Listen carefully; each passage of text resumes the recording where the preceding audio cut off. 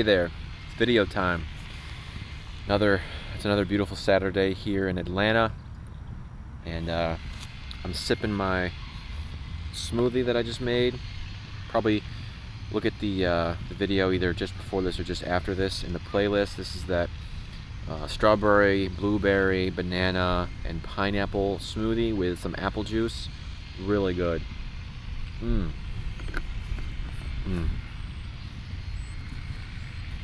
You can't go wrong with those kind of ingredients at all.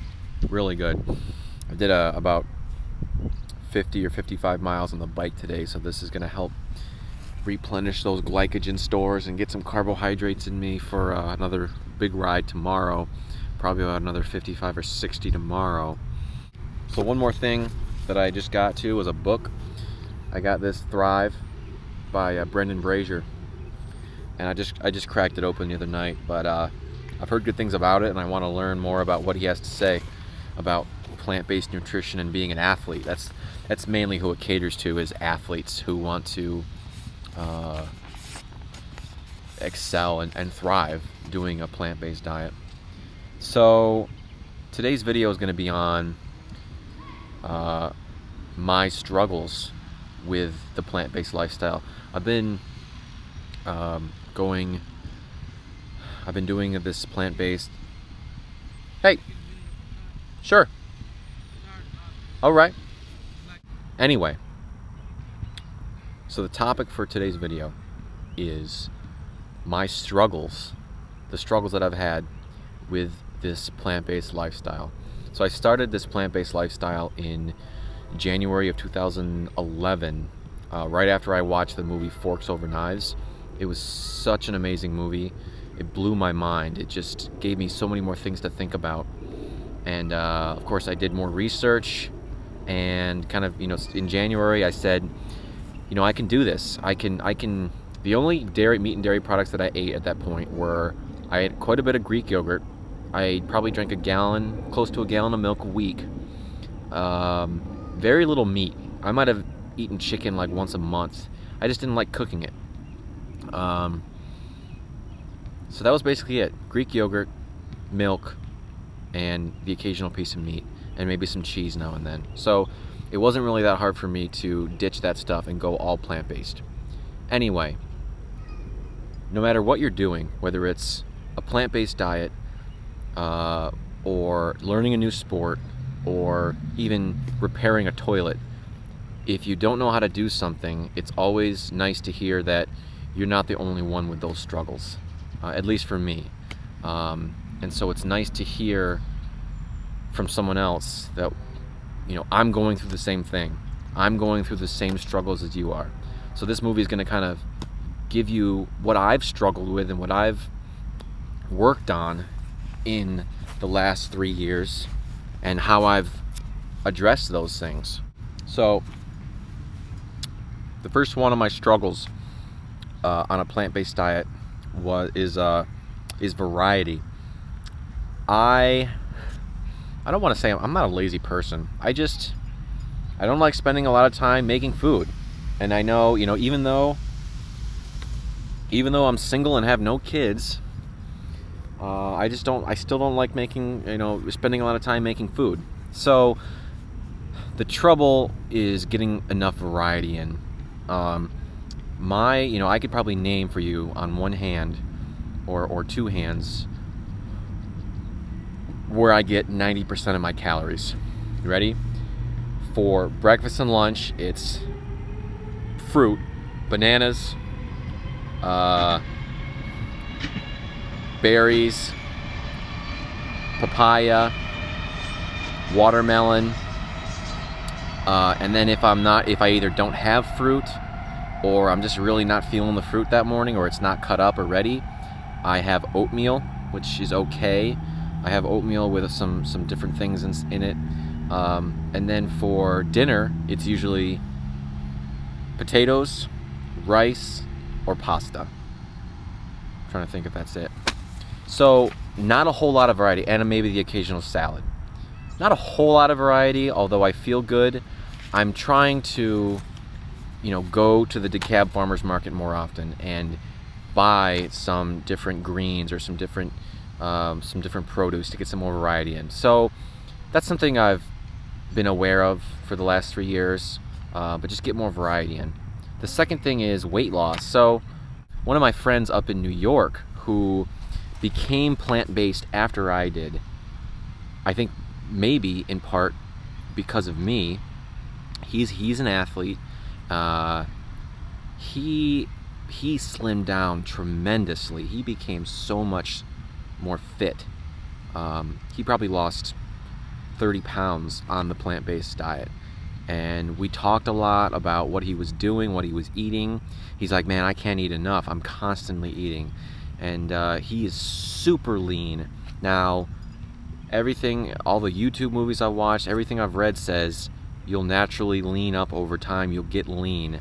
You know, Durian Rider says you'll just shrink up if you're eating all these bananas and everything. Honestly, I haven't seen that.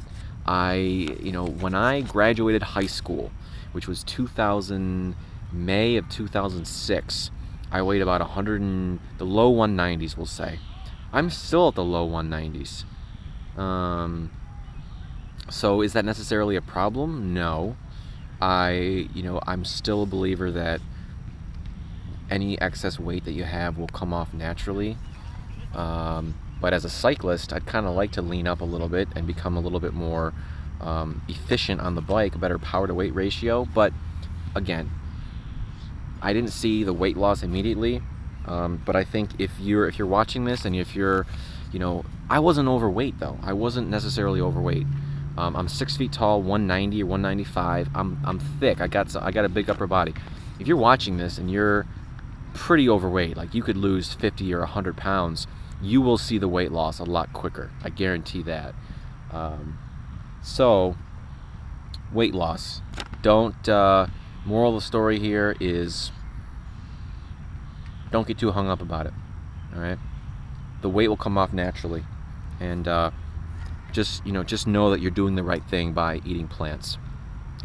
The third thing is something that, again, I'm not, with full disclosure here and being completely transparent, I think it helps other people to know that I struggled with what I call binging, not on animal foods, but on peanut butter. Put any nut butter in front of me at night, and I eat it by the spoonful. Maybe that's a reason why I haven't seen the weight loss yet, but I've gotten a lot better with it. In grad school and when I first moved to Georgia 2 years ago,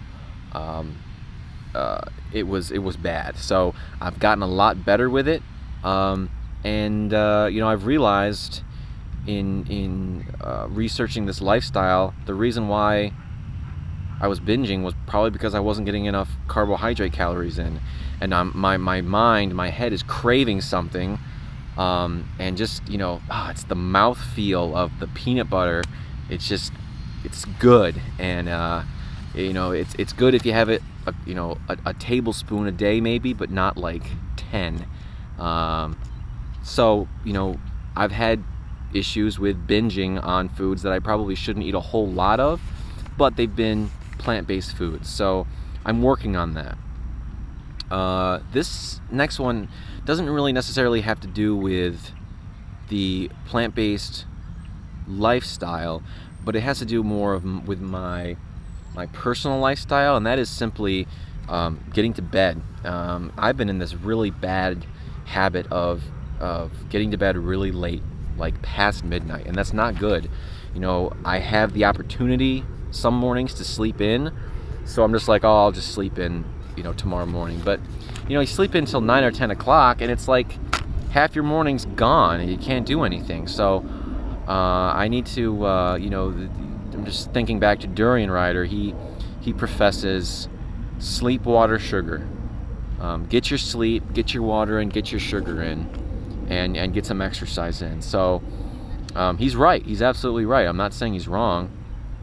Sleep is very important, especially for a plant-based, especially for an athlete. You got to recover. So I got to get into a better state of mind and get to bed earlier and not fart around on YouTube and look up these weird YouTube videos. So a note with cheating with food, and maybe this will go back to either the peanut butter binging, which so if you're inclined to cheat with food, cheat with something, if you're craving something and you're on the plant-based lifestyle and you're craving something and you eat it, what I always say to people who say, you know, oh, I couldn't live without cheese, or I would sneak cheese, you know, or sneak something, sneak soda. What I tell them is, if you don't buy it, you won't eat it. So if you don't think you can live without soda, if you don't think you can live without cheese, who buys the groceries? It's probably you. It's probably yourself. So if you're buying the groceries, if you don't buy it, you won't eat it. And that's the easiest way to do it. Plus, you'll save money that way, but not buying items you don't need or that aren't healthy for you. So that is pretty much the end of the notes that I took on my struggles with a plant-based lifestyle. Still going strong. I'm working, at least I'm acknowledging what the struggles are, and I'm working on them. Becoming an expert on anything doesn't happen overnight. So I'm still learning, hence the Thrive Nutrition book. I'm still trying to educate myself on the intricacies of a plant-based lifestyle and how I can make myself healthier. So if you like this video, subscribe to my channel. I'll have more coming.